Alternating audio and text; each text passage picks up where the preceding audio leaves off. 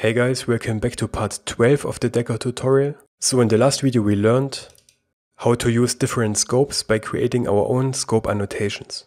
But we also learned that by default, our scope annotations work exactly the same as the singleton annotation. They tell Dagger to only create a single instance of an object within the same component and reuse it whenever it is requested.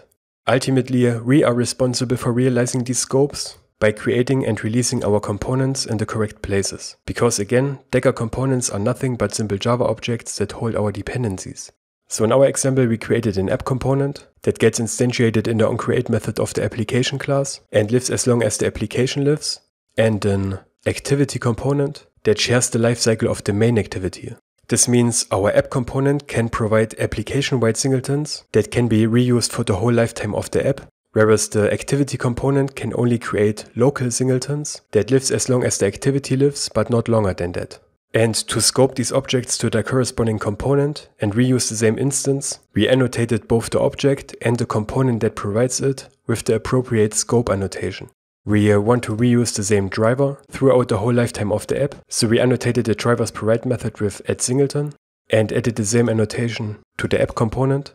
And we also want to reuse the same car instance, but only in the lifecycle of the main activity, so we annotated both the car class and the activity component with our own perActivity annotation. And to allow our activity component to use the driver object of the app component, we declared the app component as a dependency of the activity component with this dependencies attribute. And then we had to pass the app component instance to our activity component builder when we instantiated it. This is how we connected these two components, so we can use objects of different scopes together. There was one more step we had to do. We had to explicitly expose the driver through a provision method in our app component to allow the activity component to use it. If we would remove this method, our project wouldn't compile anymore, because our activity component wouldn't know where it can get a driver from. Also, if we would add any other objects to our app component, besides just a driver, our activity component wouldn't be able to access these objects unless we also expose them explicitly through such a provision method. But there is also a second way of connecting our two components. Instead of declaring our app component as a dependency of our activity component, we can also turn this activity component into a subcomponent of the app component. And the difference is that a subcomponent can access all the objects of the parent component. In other words, we can remove this driver method here. If we turn our activity component into a subcomponent, it will be able to access the whole dependency graph of the app component, without us having to expose any of them explicitly. So let's see how we can do this. And in case you missed it, in the last video we updated the version number of the Dagger dependency to 2.22 and the same for the annotation processor dependency. So do this now if you haven't yet. And then we go into our activity component, which we want to turn into a subcomponent now. A subcomponent has its own annotation.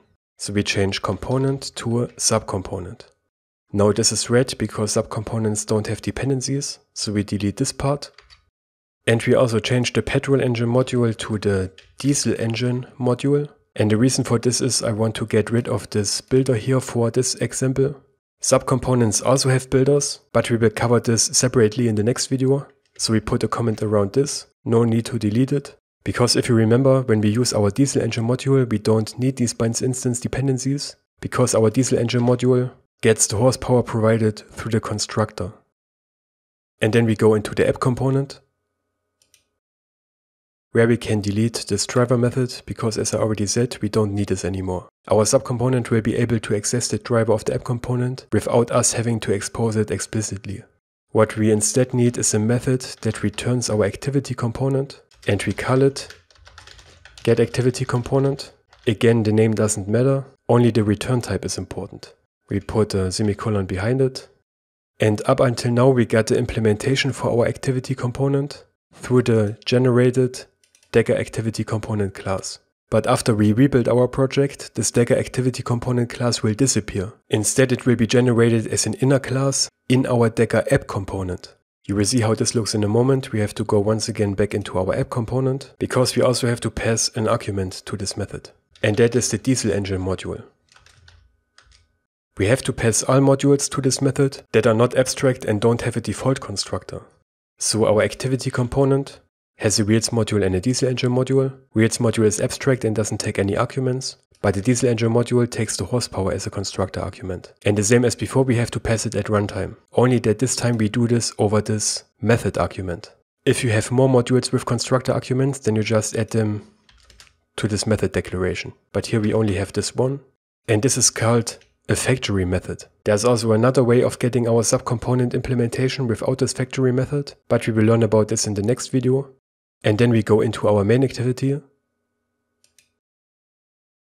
and delete this whole part, because as said, our Dagger activity component won't exist anymore. Instead we get our activity component from our app component, which as usual we get by casting getApplication to our example app, calling our getAppComponent getter method. Then we call our newly created getActivity component and pass a new diesel engine module, which wants a horsepower value. We don't even have to call build, because this method already returns the finished component. And that's already it. It might seem a bit confusing at first, but if you repeat this 3 or 4 times, it will be very understandable. The only difference is that we get our activity component directly through our app component, because it's not a separate class anymore, it's an inner class of the app component. When we run this, we will get a little compile time error, because we still have this Dagger activity component import statement. But since this class doesn't exist anymore, we have to delete it, and then we start it again. Here we see our usual log messages, and when we rotate the device we will see the same as in the last video. We still have our application-wide driver singleton, so we will see the exact same instances as here, but we will get 2 new cars. And it still works. And again, the main difference now is that we don't have to expose the driver in our app component. And if we add any other objects to our app component, we don't have to explicitly expose them either. Our activity component is automatically able to access all of them. And you can chain them up even more. You can also create a subcomponent of the activity component, for example in the scope of a fragment. And let's also take a look into the generated code again to see how this is realized. This is our getActivityComponent method, which returns a new activity component implementation. And this is simply an inner class in the Dagger app component class, which implements our activity component. So this is the same as our Dagger activity component before. But now, since it's a non-static inner class of the app component, it can access all the objects of the app component. And we can see this down here.